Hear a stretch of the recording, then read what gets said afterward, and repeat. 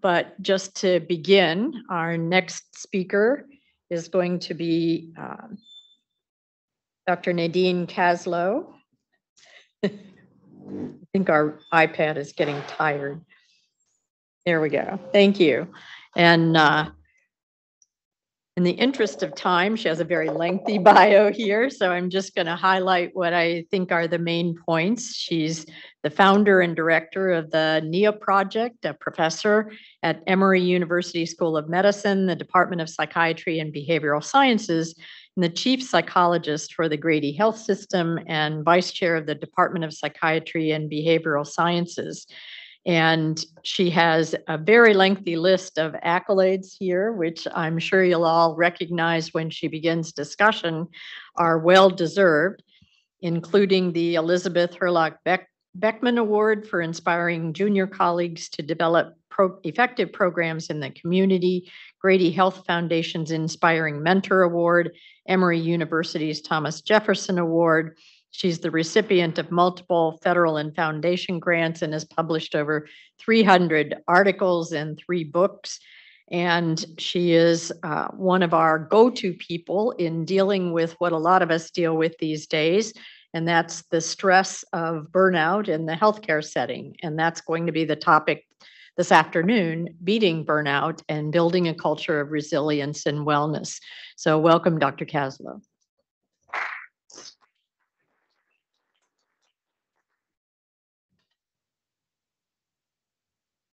Well, thank you very much. And we're going to switch gears a lot here. So I want you to sort of just put down your kind of notes that you're taking, and I'm going to encourage you to all get in sort of a more reflective mode. This is not, it's yoga at noon time. I think that everybody has had a lot of these burnout and wellness talks that are about do good things for yourself. Here's your yoga mat. Let's have yoga at noon and then you'll feel better. And thank you very much. How many of you have had those talks? Yeah. All right. This is the problem of being short. Okay. Is that better? All right. So, yeah, so I actually think probably why people ask me to talk about this is I'm not quite as uplifting as that. So being in the hospitals during the pandemic, there was no way anybody working in the hospital was doing yoga at noon. And so I really want to try to talk about a little bit more realistic approaches for you as individuals, for us as individuals, and also really, and maybe even more importantly, what we need our organizations to be doing, because I think we need a much bigger culture change. I have no financial interest to disclose.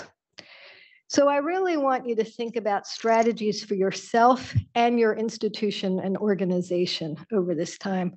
One of the things that I've really come to appreciate, especially over the past 2 years, is that what works for me may be really different than what works for you, and what works for you may be really different than what works for you. I actually don't think it matters which of these strategies you use.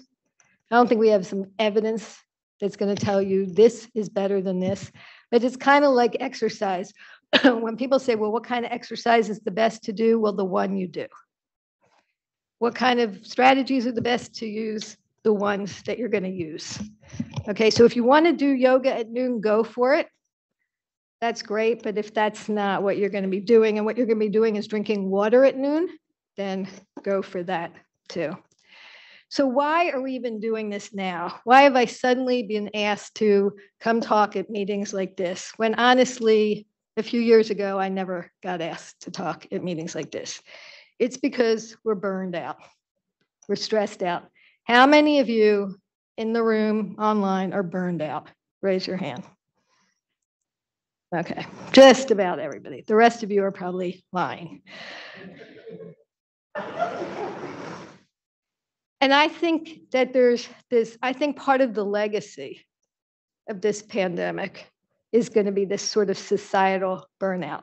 I think it's one of the sort of unfortunate consequences, this legacy. It has strained all of our healthcare systems. It has strained all providers. We are running on empty or less than empty all the time. And, giving us a mug or, things like that is it's just not enough to fill up our cups. The pandemic waxes and wanes, but it continues and it's not going away. And we're all wearing masks in here because which are uncomfortable and which burn us out more and make us more stressed out. We have JCO coming by and yelling at people about where they keep their water when they're desperate to have water. And why should we have these rules that we used to have? Because it doesn't make any sense anymore, because those rules were made for a time where we weren't wearing a mask. And then I tell you, drink some water. The JCO tells you, oh, no, your water's in the wrong place. Monkeypox is now on the scene. That has added sort of a lot to this. And then we have all our social problems. Gun violence, this has only gotten worse. Poverty, which has only gotten worse. And so we have, all these social challenges that are going on. Disparities, discrimination, bias, and social inequities are more evident than ever. The pandemic and all of the sort of tragedy and trauma that associated the time of the pandemic have put all of this into the foreground so that most people can no longer close their eyes to all of this. But it is part of what takes a toll on us all every single day.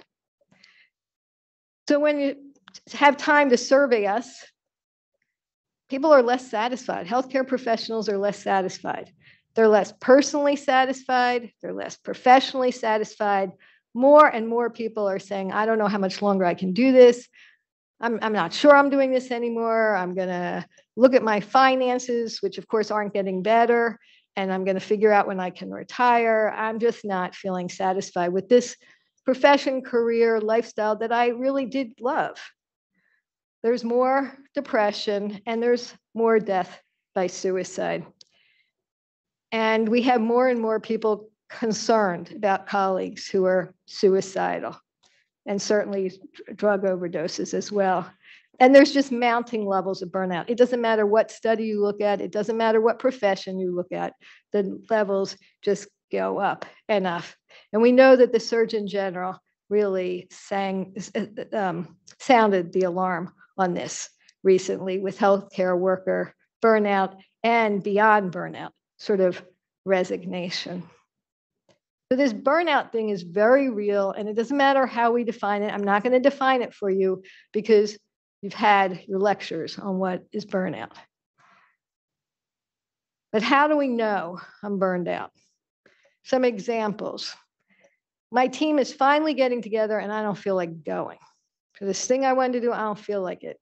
This is an example from me just 2 weeks ago. It seemed like such a hassle to don and doff when I go into a COVID patient's room. Something that was just part of what we did. And then I noticed the gowns had moved and they were now on the floor down below, lower. And I had to bend down to get it. And I'm like, well, this is really a hassle. I was a professional ballet dancer. I have no problem bending down. But it was just one more step. And suddenly having to tie the thing in the back just seemed like too much work. I put on the COVID-19, those 19 pounds like the college 20, and they haven't come off. We've got a lot of this going on now. I just learned I got an honor and I thought, oh, well, not just because I'm humble, but because it actually doesn't really matter to me anymore. I keep making these small mistakes, don't know why, and it makes me feel badly about myself. And we all have been making a lot more of these hopefully small mistakes during this time. And then one of the other faculty members said that their example of burnout was that people stopped laughing at their jokes. Now, I don't know if that's because they became less funny because they were burned out, or people were too burned out to laugh at their jokes, or some combination of the two. So just for a second, I want you to reflect on how do you know when you or someone else in your life is burned out? What signs, what indications do you have? Take a minute and reflect on that. And then what causes you to feel burned out? What are the kinds of things that cause you to feel burned out? Recently, our healthcare system, as many in the nation, announced that they wouldn't be giving raises this year. And I see a bunch of heads nodding because they didn't make enough money during the pandemic to give raises. So when people worked harder, feel more burned out, the prices of gas and whatever have gone up, we've given more blood, sweat, and tears. There's no money to pay us more. The number, what that did to people, the crushing blow of that will cost the institutions way more money than it would have cost them to give people some cost of living raise. They did not figure that in to their calculations, but those are the kind of system level things now that just pile on with the burnout. So in the face of this, because this is our reality, how can we be more resilient?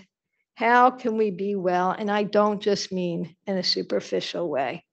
What does it mean to be resilient? It means coping well in the face of adversity and trauma and tragedy and threats and significant sources of stress, which we are encountering every single day.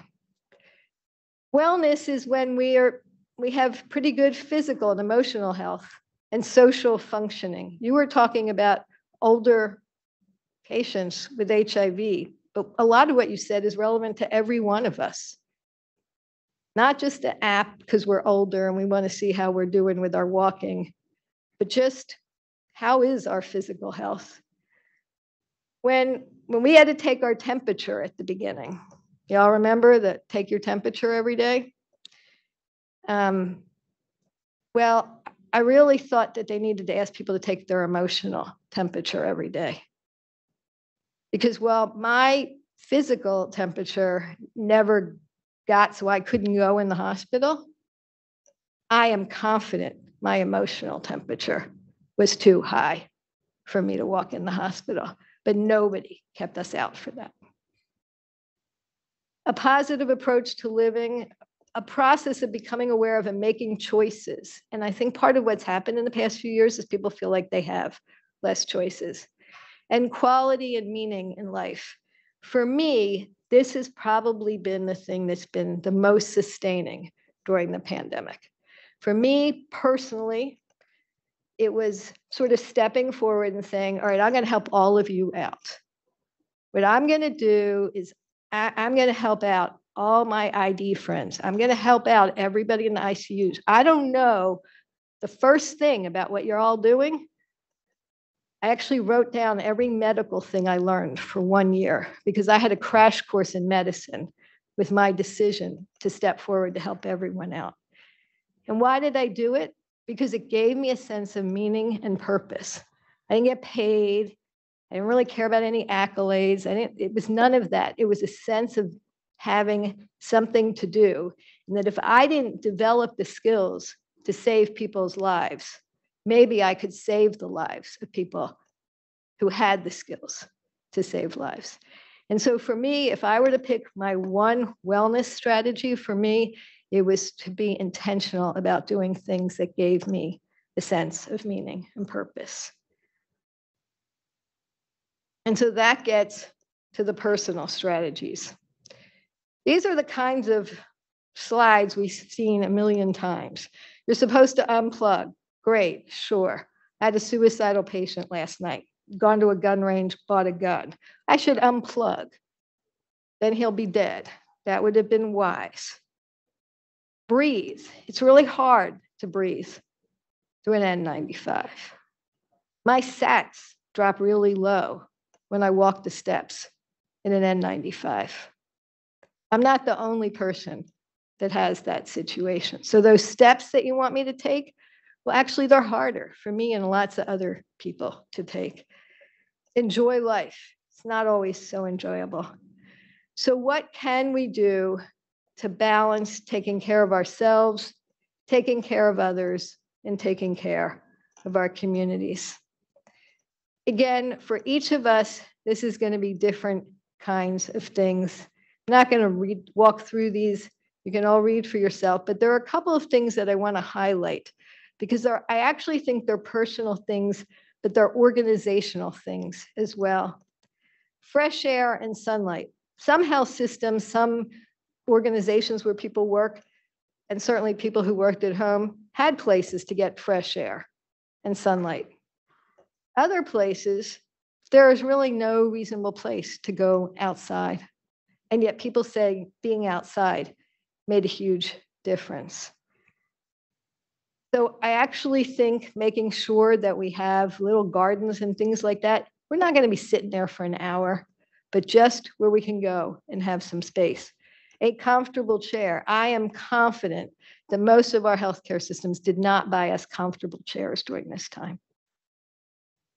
And yet we know that they made a huge difference. People who worked at home actually did a better job with the comfortable chairs. Carving out time for ourselves, using these journal prompts for sort of self-discovery and self-reflection, just like I did at the beginning of this. We've added a mindfulness moment, sort of meditation at the beginning of some of our meetings. It's amazing that if we added a mindfulness meditation that took 7 minutes, the meeting was way more productive for the rest of the time because people had a chance to just kind of settle down. I had shoulder surgery during the pandemic, and so I needed to do these shoulder exercises. I think it was actually your group really early on, now that I think about it, in the pandemic. And I mentioned that, and so I had to end meetings 10 minutes early so I could do my shoulder exercises. People loved it. And so when my shoulder got better, what was their request? That I keep those 10 minutes for my shoulder exercises. And people got the same amount done in 50 minutes as they did in 60 minutes, but then they had time to do other things. Being creative, sort of noticing the negative thoughts that we have about ourselves and doing a better job communicating how we feel. I think for a long time, we all got a message that you don't communicate your feelings at work. It's not professional. It's not appropriate. I actually think that has made us a lot worse, and we need to do that. We need to reach out for support and support each other. We can all tell when somebody needs to tag out, and we can tag in a little bit more, but we also need to tag out too. Saying no when possible. How many of you are good at saying no? There is no hands up for that one. And that's sort of been the culture, but we pay a price. And just thinking about the times we need to say no. There are all sorts of apps we can use now. All of you are sitting on your iPads and your phones and stuff. There are apps you can use to help organize you, track what you want to do, and sort of improve your mental health. I already mentioned mindfulness. It was amazing to me how many health systems paid for these apps at the beginning. And then when it was time for the app renewal, they didn't pay for the app renewal anymore. Well, people were more burned out at the second year than they were when they paid for these apps. But somehow the health system just could not pay whatever it costs for everybody to have this subscription to one of these mindfulness apps. There are really good things that you can do just when you are donning and doffing, when you're walking into a patient's room, when you're sitting down, that are these sort of 7-second mindfulness things. You can look them up online, and I actually have found them to be very helpful. Most of us are quite good at being compassionate toward everybody else. Probably most people get pretty high marks in that. But most of us are not very good at being very compassionate toward ourselves. I would venture to say there's a lot of perfectionists in here and online. And if we don't do it really well, somehow we don't do it all at all. It's either a perfect 10 or it doesn't exist. And really softening our expectations of perfection on ourselves. When we're being really hard on ourselves, I didn't do that well. How did I not know what that was? It's actually better to stop and just be kinder to ourselves. And if we could all be as kind to ourselves as we are to each other and to everybody else, we would actually do a lot better. And then expressing gratitude to other people. I've really encouraged teams to, at shift change, morning report, however your team functions, weekly meetings, to actually do shout outs to people for meaningful things, not just like a good job. Melanie, you did a good talk. Like that's just not that meaningful, but what was good about the talk? What did you learn about it? Sort of thanking people in a meaningful kind of way and really expressing gratitude. It's amazing how far that can go. And so consistent with this sort of perfectionism notion, really striving to be excellent and not perfect. I think excellent is much more of a journey. Perfectionism, it's like something we just fail at. Having that sense of purpose in life, I mentioned that already. And then also for those people for whom it's helpful, having a relationship with a higher power. How many of you took all of your vacation time? I love hearing myself talk. Okay. How many of you took all of your vacation time? Good for you. Oh, was that 2 people? Okay. I'm really going to encourage everybody to do that. When our work said they would roll over part of our vacation time to the next year, I'm like, well, what about the other part? And that's when I realized I hadn't taken days off, and I am not alone at all. And really, that is actually, and I know we're all going to say, but if I don't do it, it won't get done. And bad things will happen. But bad things will happen if I do it and I burn out so much that I can't come and do it. And so really listening to yourself, your body, and prioritizing nurturing those relationships. And if you're really that burned out, sometimes people really need a hard reset. That's when they do need to unplug. They need to take time off. And I saw all these people go on FMLA. All of my colleagues went on FMLA. And then if you're on their social media, they were like in Hawaii. And I'm like, well, wait a minute. Why didn't you just say you were going to Hawaii for vacation? Why do you need to go on FMLA? And people needed to go on FMLA for their mental health because they somehow didn't feel like it was okay to take a vacation, that the only way they could go to Hawaii was to go on FMLA.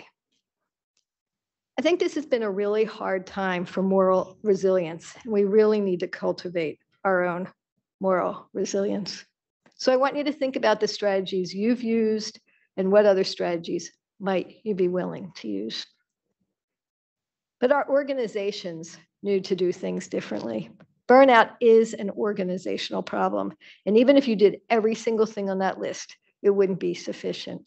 We need changes in our work culture. And those of us who are leaders have a responsibility to prevent burnout and foster resilience. And all the rest of us, because even if we're leaders, we're also not leaders, we need to make sure our organizations are doing that as well. We need good organizational hygiene. And if you notice, the first thing I have on there is salary, because actually that makes a huge difference for people, as well as all the work conditions, security, and the like. Each of our organizations needs to figure out what we need because we're all different. Each of our institutions and organizations is different. And then they have all these things about what the culture is. And, we have all these values of our culture, but somehow those culture values that flash around don't seem to be used on healthcare workers.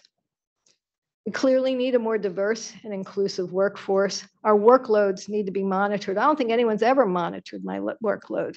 They just like it when I fill out all these hours, but the form caps at a certain number of hours. And I'm like, well, what about the other hours I worked for the week? Nobody monitors these workloads. Our environments really need to shift much more to focus on quality and satisfaction. It seems like technology can be used to help us, but in many ways we've added technology that just makes things more complicated. We really need to engage people in collaborative decision-making. Our staff wanted a certain song played every time a patient left the ICU with COVID. Didn't matter what the song was. That's the song they wanted. What did the healthcare system do? They picked a different song and they played it at 10 a.m., 2 p.m., 6 p.m. Well, that's not what any healthcare worker wanted. Why are you having a fight with the healthcare workers about a song? That's what people feel like will help. Do that way and use that for even more significant things. We need collaborative decision making. People need to feel like they have control, and they really do need to have control. And people need to be much more empowered and have a lot more professional autonomy. Much more of a sense of community at work, and those of us who do feel like we have a community have done better during this time. Flexibility and work-life integration. We actually saw that for a lot of people, working at home was actually a good thing. Not everybody, but for a lot of people. But if you start reading articles now, well, after Labor Day, all these organizations are forcing everybody back in the workplace. Now, some of us went to work every day. This is a moot point. But others of us didn't, or our partners didn't, or whatever it is, and actually are unhappy about having to go back in. And I think what we learned is that for different people and for different things, having this flexibility can be a really good thing. We need to do a better job with rewards and incentives, and our organizations need to do a better job with budgeting. We need to have wellness plans that really are meaningful and helpful. Peer support programs, there's been a lot of difficult times, and having robust peer support programs can really make a difference. When I talk to people, what do they want help with at the hospital? And there's been some interesting Harvard Business Review articles about this. They want healthy food and drinks at the hospital. They want adequate sleep and places to sleep. I had residents take me to their call room and take pictures so I could see how disgusting it was. They should have reasonable places to sleep, places to go outside, gardens, Zen rooms. If you look at places that had these things, people have done better. And encouraging health tools, supporting health seeking, and the like. Lots of access to daylight. This Harvard Business Review article really talked about these health systems that are built in. We see over here how many people chose to go outside to eat lunch as opposed to sit in here and eat lunch. Just almost everybody chose to go outside where there was daylight, and there's windows here that makes a difference. And collaborative clinician spaces. We need to do a way better job addressing moral distress. There's been so much moral distress in the workplace, and it's almost like, get over it. No, that was hard. Get over it. But that doesn't work. And people have really struggled with the culture of ethical practice. One of the ICUs I went into, one of the COVID ICUs at the beginning of the pandemic, I walked in and every patient had DNI, DNR on their wall. And I called my daughter, who's also an attending, and said to her, there's no way every person in here, that's what they and their family want. There's just no way. It's almost like people were so burned out that this is kind of where we landed. Well, she has a lot of health problems in that ICU with COVID just a couple of weeks ago. And she was really thoughtful and reflective about it and sort of talked about what it was like to be in there now and how delirious some of the COVID patients were around her. And when she offered stress relief things for them or other things, magazines, said to the staff, why don't you give them some magazines? No, they couldn't do that. Somehow, after all this time to help delirious people stuck in ICUs, no, they didn't have a plan for that. And she's like, well, I would want to be a DNR too, if I were in here and couldn't see anybody and got delirious. And it was really an interesting kind of shift in perspective. So I want you to think what your organization leader, or if you're the leader, done to prevent burnout and build a wellness culture. What else do you want them to do? And how are you going to advocate for them? We need personal and organizational strategies to mitigate burnout and foster resilience. It has to be handled as a shared responsibility. All leaders have to convey that providers are really valued, that listen to feedback, respond to it, and integrate it in a meaningful way. Share their own vulnerability makes a big difference. Attending to strengths and of everybody.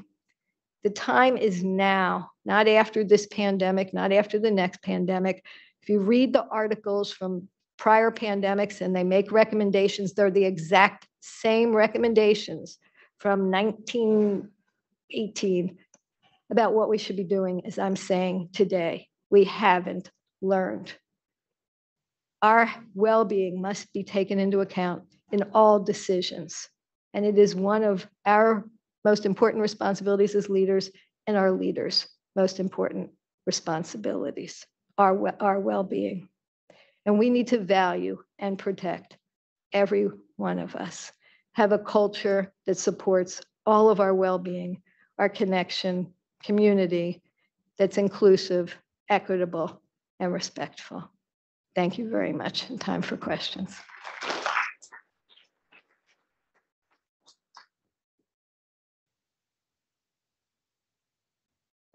I'm sure we'd all want to thank you for that very inspiring discussion. We have a few questions, so we'll get started with our Q&A here.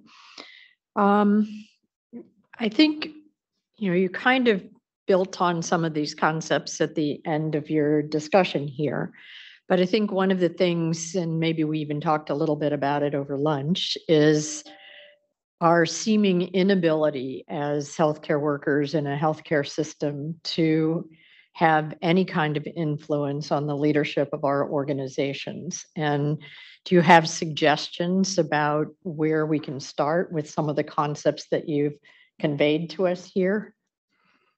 So some of the, yeah, that's easier said than done. So I think part of what's happened is we've all gotten so burned out that we sometimes aren't even taking this on. It's like, what's the point? Why bang my head against some brick wall? I think that we had a chef who donated food and cooking classes at the beginning of the pandemic, and I gave it to people in the ICU, and I gave it to people here and there, and then I went to our healthcare leaders and I said, okay, we're going to do this for you all. And the CEO of our healthcare system started crying and said, no one's given me anything during this pandemic. No one's once asked me how I am.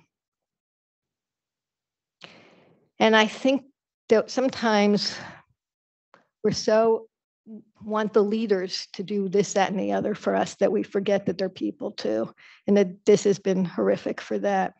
And so I think partnering with them, they want some of the same solutions that we do, assuming they're reasonable people. And I think really sitting down as a group and saying, look, we're all stressed out. This hasn't worked so well. What can we really do together to make even a few changes that would make a huge difference? What are our top priorities? I actually think a lot of things people need don't cost very much money. I think they're worried when you come and want stuff, it's going to cost a fortune.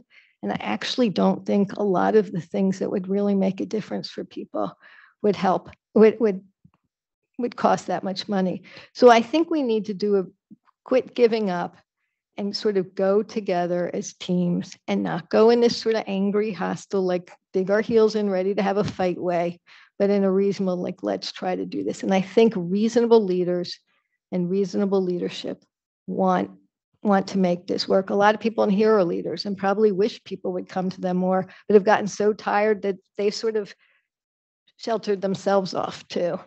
So that's one thing. And then the other thing is, when you see something like the Harvard Business Review article that came out, send it to your leaders. Say, hey, it says that if we have more of X or Y that maybe we could do here, it makes a big difference. If I went to my CEO and said, hey, we would like a spa in the hospital, there's evidence that if you have a spa in the hospital, it's better, that they would laugh me out of whatever. We're not getting a spa. But if I asked for a garden outside, I might get a garden outside.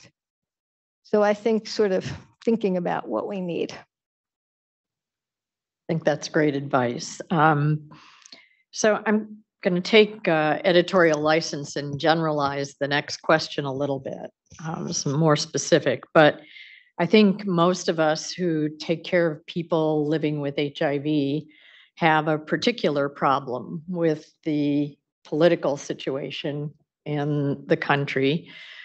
Certainly talking about treating the LGBTQ plus community, transgender youth, some of the difficulties we deal with in marginalized populations.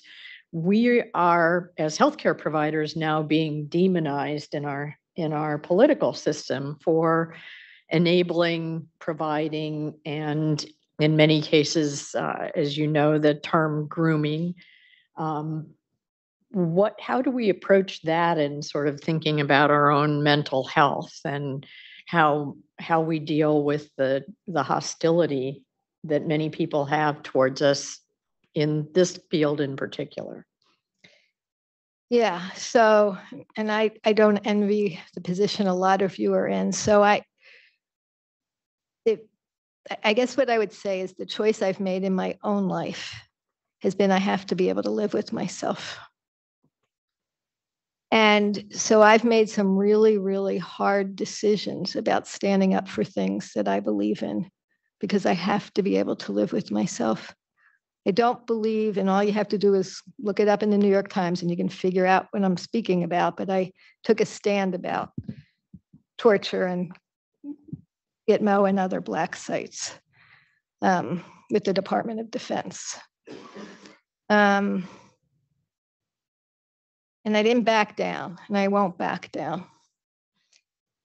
And my mom once said to me, if you knew the outcome, if you knew what would happen given the choices you made, would you make the same decision? I said, yes. She said, why? And I said, because I can live with myself. A political climate comes and goes. We all see this. It is tragic what's happening right now. But I think we have a responsibility to not give up, to not let go, and to do this together, not leave one of us hanging out there somewhere. But I actually think that's what courageous leadership is. And I think the opposition is stronger maybe than we wanted to let ourselves know. We know what the opposition is more now. And I think we can be more effective in standing together and firmly and strongly. But it is going to be a very long, painful, difficult fight. But we have a responsibility to be advocates for and with the people we're talking about. Great answer. Thank you. And there are several comments here about not particularly questions, but just saying how much people appreciate your discussion, your candor, the practicality of your messages. So accolades. Maybe one last question before we break, and that is, you mentioned a few times in your talk about some of the apps like Headspace and Calm and some of those. How useful do you think those are? And are there specific ways you recommend that we as healthcare providers can best use those apps? Well, I guess what I would say how useful they are is for some people here and some of our patients, they're going to be really useful. And for other people, they won't be so useful. And a lot of people say they're not useful for me, but they never tried them. So I have a patient who's a fellowship director. And I encouraged him to use one of those apps. And I usually tell people to pick which one. I mean, they're kind of all the same. They're just a little different. Some people like one better, some people like the other. I'm not an advertisement for any one of them. You find the one that speaks to you. So he went to work, and before rounds every morning, he started doing this app for 7 minutes. And after just 1 week, one of his fellows came to him and said, hey, man, what did you have a personality change? And he said, no, my therapist told me to listen to this app so I would chill out before rounds in the morning. And so he now opens his door at 7:45 in the morning, gives people 5 minutes to come in. At 7:50, he turns down, but not off the lights, turns on the app for 7 minutes, and anybody who's going to go on rounds can come in and do the app together. They do it. They chill. And they say it's totally changed how they round. I encourage teams to do that. It changes shift. I encourage them to do it in the middle of a really bad shift. When, I think I really encourage everybody to take a moment of silence, a literal moment of silence at the bedside when someone dies, when anyone dies. And I think sometimes after that, we all hear, oh, you just got to keep going. There's the next patient, the next patient. They're going to be there. 60 seconds is just that. It's 60 seconds. And you need to go to the restroom. I would say you're feeling stressed out right now, go to the restroom, stick on your earbuds and use an app for 7 minutes. Somebody knows what you're doing. And I think for a lot of people, they're not going to save your life, but I think if you just need to kind of push pause for a little bit, it gives you a little structure to help you be more mindful, more aware. Or some of the ones, like if you've got a little ADD, the organization ones may change your life. So, I mean, it's going to be different for different. It's going to be different for different people. I notice when I'm more stressed out and doing a million things, I'm less likely to use it. So when I need it more, I use it less.